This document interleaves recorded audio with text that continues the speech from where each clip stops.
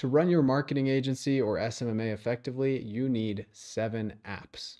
And those are a CRM for yourself and for your clients, a business email, a team communication app, a project management app, a screen recording app, a website builder, and a distraction ender. How's it going, guys? Welcome back to another video. It's Keaton here. I'm really excited to dive into these 7 different types of apps that you need. We'll keep it short and simple, I promise. All I ask is that you subscribe and check out some other videos on the channel because they really can help you grow your business. So the first app you need for your marketing agency is going to be a CRM. And as I mentioned, this needs to be for yourself and for your clients. CRM stands for Customer Relationship Management. So this is the software where you store all of your clients' data, the text messages, the emails you've had back and forth with them, so that you have it all in one space. The benefit of having this not only for yourself, but for your clients is the clients will be able to see their ROI, also have access to all of that customer data so that they can follow up with people that didn't close right away. But almost more importantly, they can see the work that you're putting in as an agency. Hands down, the best tool for this is Go HighLevel or HighLevel. I've made multiple videos on this topic. Go check them out. In-depth tutorials. Some people say it's the best video they've ever watched on HighLevel.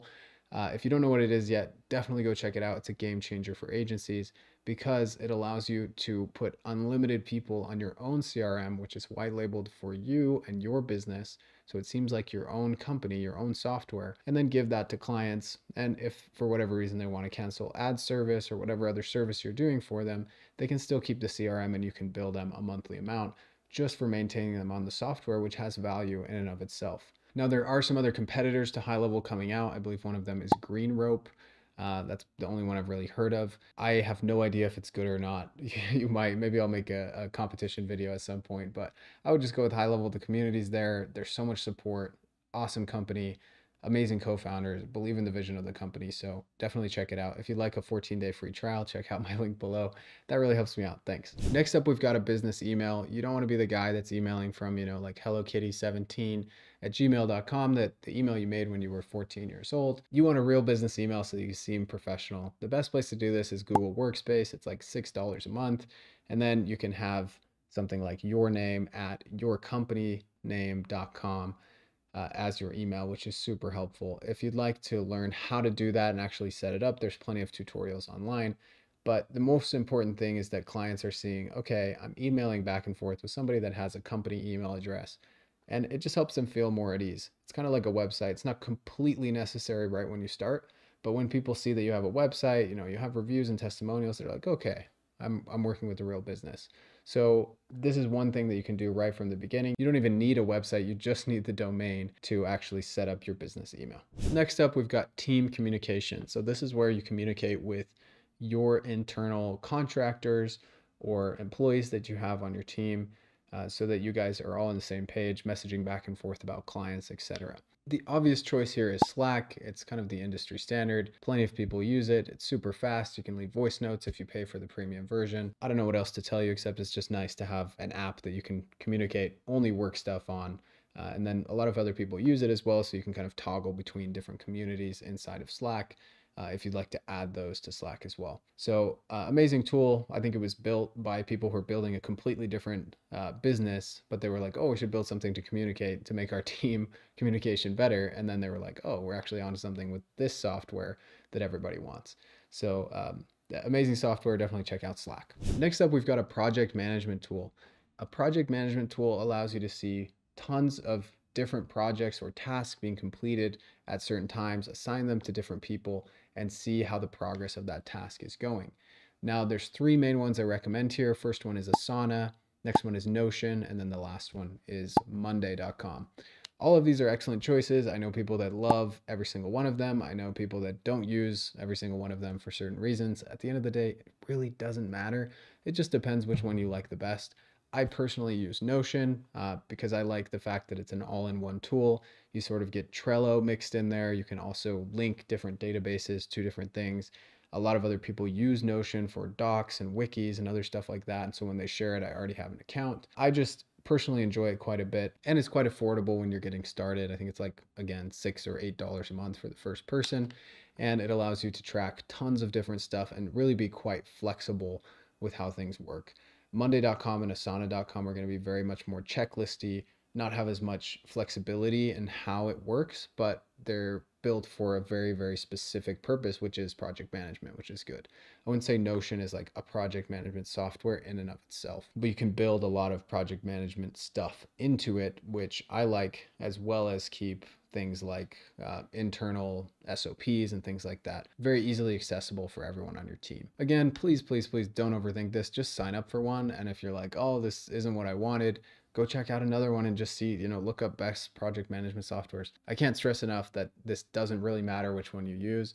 It's just what's going to work for you and your team. All right, next up, we've got a screen recording software. This is important because if you're working remotely, which most of you will be, communicating with clients about stuff online that's techie stuff can be difficult for a lot of clients. And if you just send like bullet points on how to complete things, it can be quite difficult. So you need a screen recording of walking through what they need to click on. Maybe this is getting you Facebook Business Manager access, or granting you access to their website, or maybe just explaining a few things. But being able to do a voiceover screen recording and explain what you need from the client is crucial in any agency. What I recommend for this is Loom, OBS, or ScreenFlow.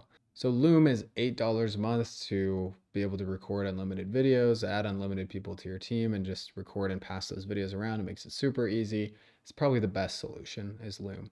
ScreenFlow is like a one-time purchase app from Mac. I don't super love it, but it is one time. So if you're not up to, paying a monthly subscription to Loom, even though it's super cheap and it's an awesome software, then you could use that. OBS is kind of the happy medium here. It's completely free, but it doesn't upload everything directly to the cloud and give you an easy link to send everybody. But you could just record it on OBS, upload it to Google Drive or something else like that, and send it to the client. At the end of the day, again, it doesn't really matter. Loom is going to be the fastest for you, but it does have the monthly subscription, which a lot of people don't like. All right, that brings us to number 6, which is a website builder. For this, I recommend WordPress. Now, HighLevel, which I mentioned earlier, does have a website builder native inside, so you don't need to pay anything extra for a website builder if you don't want to. Here's the thing. When it comes to SEO and ranking as high as you can on Google for specific search terms, like for example, my agency, we want to rank on the first page of Google for orthodontic marketing. So in order to do that and do it as best as possible, WordPress is the best tool just for SEO. It's an open source software, so WordPress itself is completely free, but you do need to pay for hosting, which is like $30 a month. Super cheap for the benefit that you could get buying hosting from like WP Engine or Kinsta. Those are both very reputable companies that will get your site speed up super quick and make sure that your business website is running extremely well. When it comes to actually building on WordPress, you'll probably need something like Elementor, or you'll need to hire a developer who can go through and kind of customize the website the way that you want it. Some alternatives to building a website on WordPress, if it just seems like too much for you, it's too complicated, you could do Squarespace. Excellent, kind of hard to use, but again, you'll still be able to rank online for things. It's not like you can't rank with other softwares. It's just SEO is best on WordPress. You can do HighLevel, like I mentioned. Again, the SEO would probably be the only drawback. I think their builder is quite intuitive and very good. And then something like Ghost as well. It's more built just for blogs, but again, you can rank excellently for Ghost, which is a WordPress, like built as a WordPress alternative, which is much more intuitive to use and not as difficult. If you're brand new, you really don't need to spend a ton of time on your website. You should get a couple clients first and then go build your website, because building your website at the beginning is just going to be a waste of time. All right, so that brings us to our last category, which is a distraction ender. There are two that I really like here. So let me share my screen and I'll show you what I mean by a distraction ender. Let's come here. You can see this one. When I open a new tab, this is what pops up for me.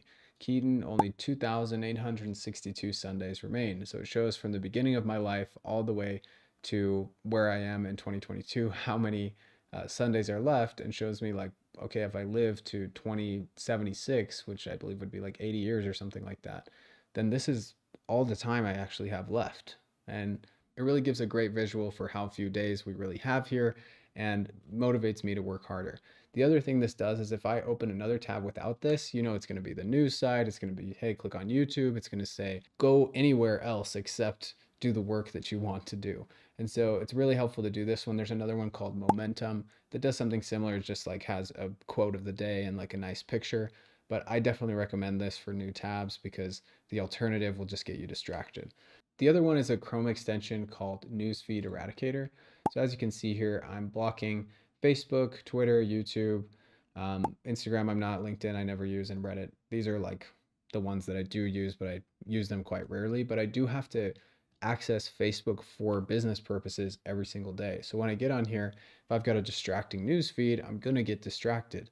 So instead, I've got a nice quote here. Cool, I'm good. I can just log in and go do something. I don't get distracted by it.